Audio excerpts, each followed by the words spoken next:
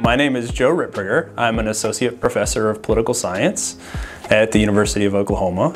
I'm also the deputy director for research and an associate director here at the Institute for Public Policy Research and Analysis. So my name is Mackenzie Kojak, and I am a research scientist here at the OU Institute for Public Policy Research and Analysis. And I also work for OU CIRO and the NOAA Storm Prediction Center. You know, we work really closely with the National Weather Service and NOAA, but our interest as social and behavioral scientists is trying to figure out what happens next. What happens when we have those better forecasts? Because it's people, not machines, that make decisions. A lot of times in meteorology programs, we are taught how to forecast, how to read models, how to do the calculus behind the equations. But we're not often taught about how to communicate that information in an effective way. Yeah, so we are concerned about whether or not people are confused. There definitely seems to be variation in how well people understand the kinds of information that we're providing. For some populations, comprehension is really high. People know exactly what it means when they see that there's a tornado watch or when they see that there's a tornado warning.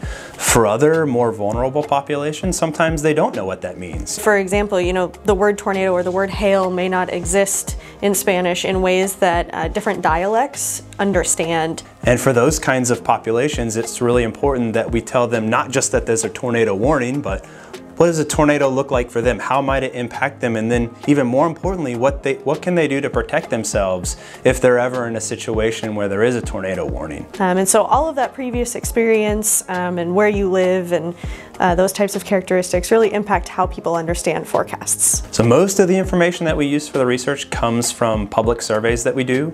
So we have something called the Extreme Weather and Society Survey Series here at the Institute for Public Policy Research and Analysis. So we do the yearly surveys, and then we take the data that we collect as part of these yearly surveys, and we upload that into something that we call the Severe Weather and Society Dashboard, or WX for short.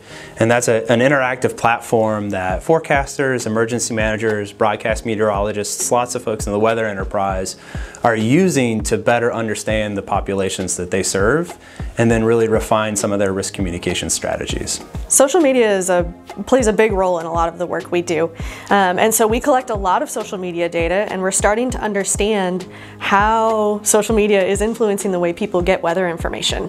And what we're imagining is a future where forecasters can take and provide that information in all sorts of ways so that we as members of the public know as much as they do.